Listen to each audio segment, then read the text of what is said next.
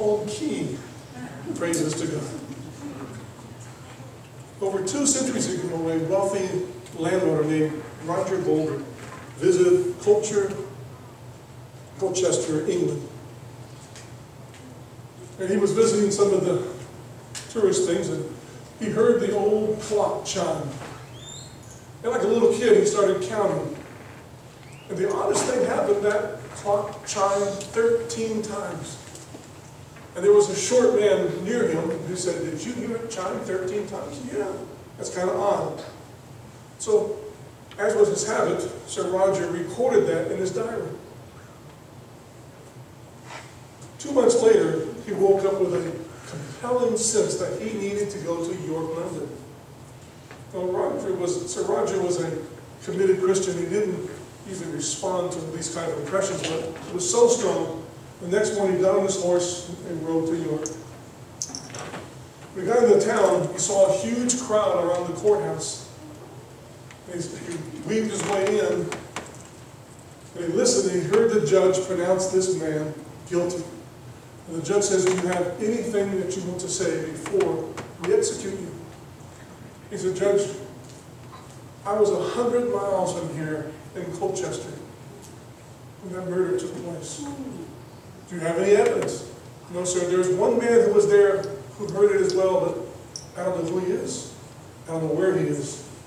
And with that, Sir Roger stood up and said, "Your Honor, may I come for your bench?" And he did. And he showed the judge his diary. And the judge pronounced this man innocent. And as these 2 men left the courtroom together, the man put his arms around him, and with great tears he wept, "You're the only person who could save me." This Christmas season, as you're singing songs, and as you hear the many songs about the Holy Night, every day for us is an old Holy Night. Because of Jesus. No other man could have died for us and made a difference. So Paul is talking to the me generation. He's talking to us. He's as relevant then as he is today.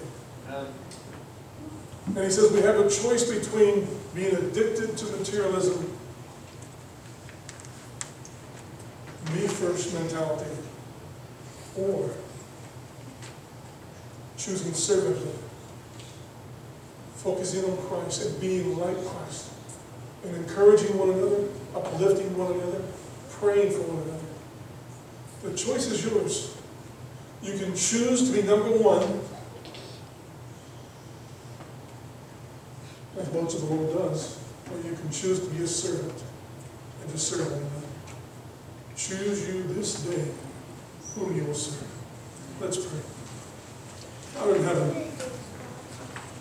thank you that you inspired Paul to include Philippians 2, to not only tell us that Jesus is God, but also that he is the way of salvation. And that we can be of value as servants. So I pray in Jesus' name. Amen.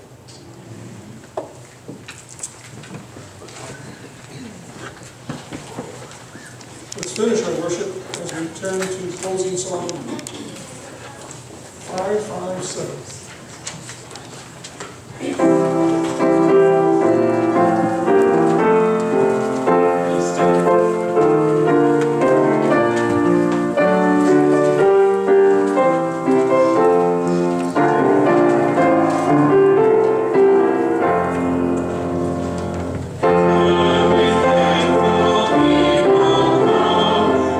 Praise the Son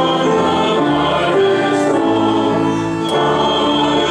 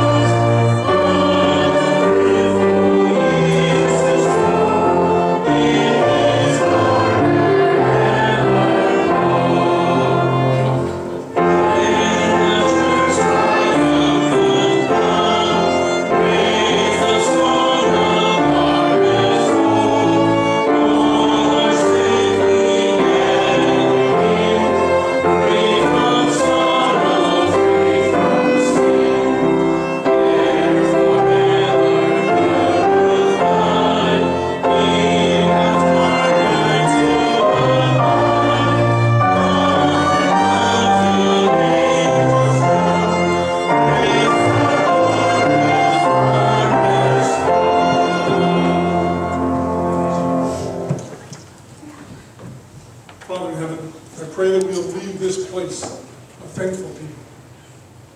And I pray that as you leave this place, that God will anoint you with His love and His compassion, that as you speak to family and friends and neighbors, people you work with, that He will provide you with the words of compassion, the words of encouragement, and the words of hope.